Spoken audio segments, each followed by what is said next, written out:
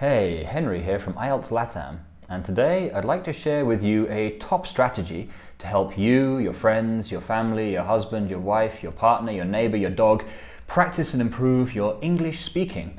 And I call this method the timer method. Now, as with many of the tips and strategies that I know, I actually learned this from a student.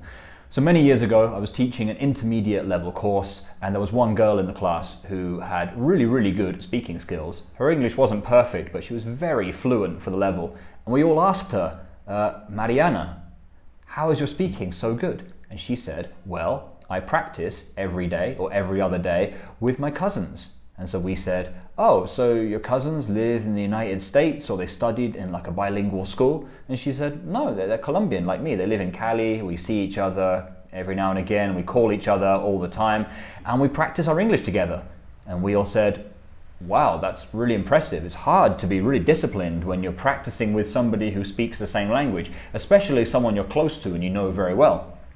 And she said, well, we have a system. So what they do is this.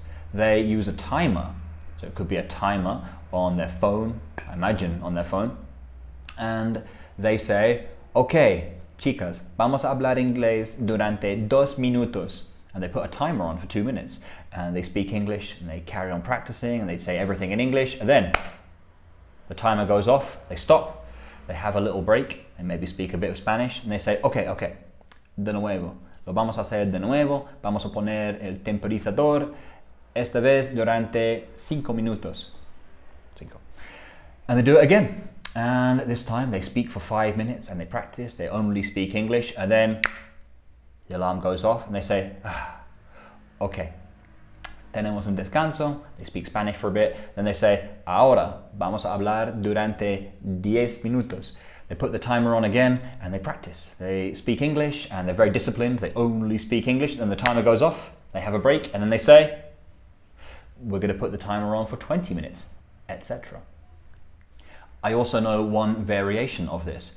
If you go for dinner or a coffee or a drink with a friend, you can put a timer on your phone and you say, right, we're just going to speak English for the next 5 minutes. Or maybe we're going to speak English until we finish our drinks.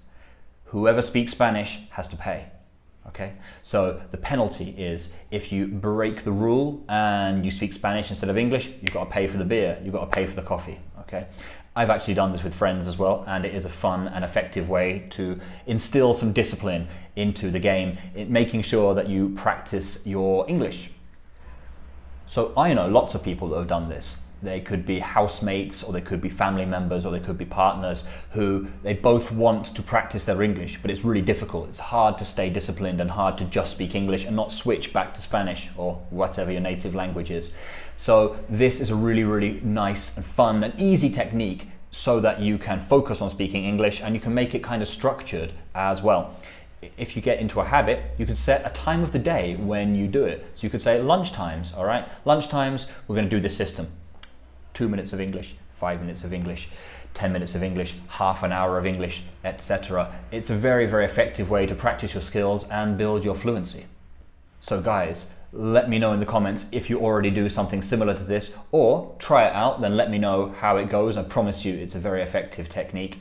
And if you'd like any other tips or suggestions for how you can continue improving your speaking skills, or more importantly, how you can pass the IELTS exam and live and study in the country of your dreams, follow me on all the social media, send me a message, let me know how I can help, and I'll see you in the next one.